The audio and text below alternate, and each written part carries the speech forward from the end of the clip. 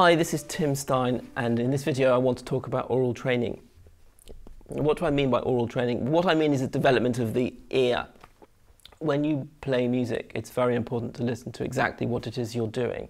If you can't listen to what you're doing, then it's very difficult to play well. And if you want to talk about, adjustments of tone levels, you want to play loud, you want to play soft, you want to hear what's going on when you're playing many notes within a chord, or you want to listen to what's happening in the left hand, it's very important to have as good an ear as possible.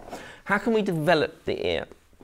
Well, I would always start with some very simple warm-up exercises.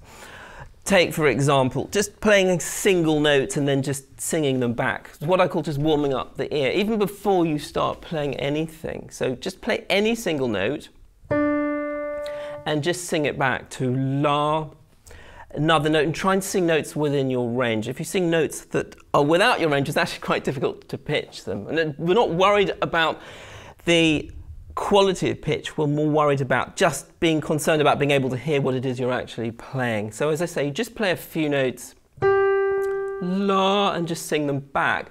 And once you've played single notes, you can then start to play two notes at a time, and you can try to sing either the top note or the bottom note. So let's take some very simple intervals, for example. And when I talk about intervals, I'm talking about the distance from one note to another. So an interval of a third, for example, would be a C to an E. An interval of a fifth would be a C to a G, and so on.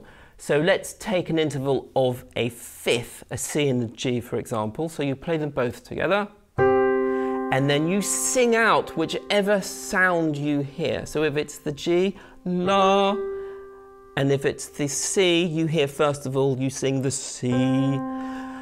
If you can't hear the top note and you only hear the bottom note, that's absolutely fine.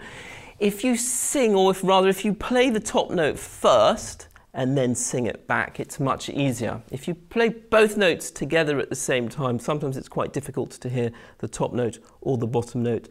So for example, you play them again. If it's the top note you hear, sing the top note. If it's the bottom note you hear, sing the bottom note. And again, if you're playing them together and you're finding that difficult, just repeat the notes on their own and then sing them out.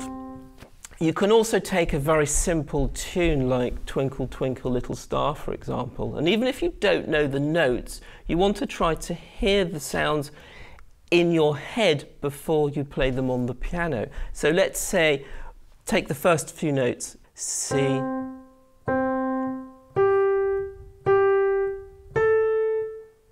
I don't know what the next note is, so I try and pitch it, La, and I'm not sure what that note is. So just play around with a few notes. It might be a note higher than the A, or it might be a note lower than the A. That's the note that I want. And then sing the next note out, La, which I think is the note below the G, and so on. So when you look at a piece of music, eventually you should be able to look at the sounds, hear them in your head before you play them. Another useful exercise is tapping out rhythms. Now, when you talk about tapping out rhythms, you think, well, what's that got to do with aural training? Well, aural training rhythms are just as important. You want to be able to hear a rhythm before you play it. So you can take any rhythm from a piece that you're playing, tap it out first, and then play it. You can also give yourself some very simple rhythms, tapping them out first of all, or clapping them out. For example, ta, ta, T, T, ta, and then just repeating them on the piano.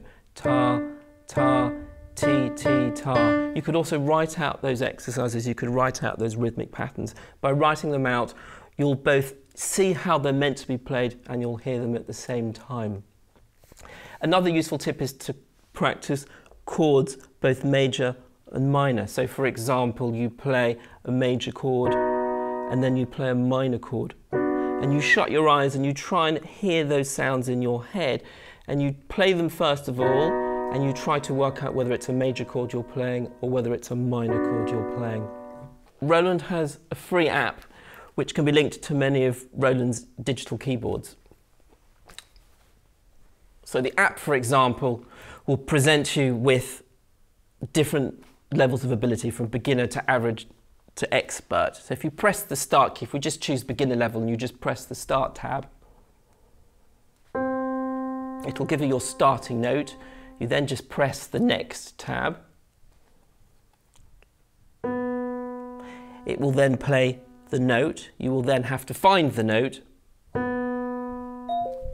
which in this case happens to be the right one, which is a very useful exercise in developing your aural ability. So I hope that helps.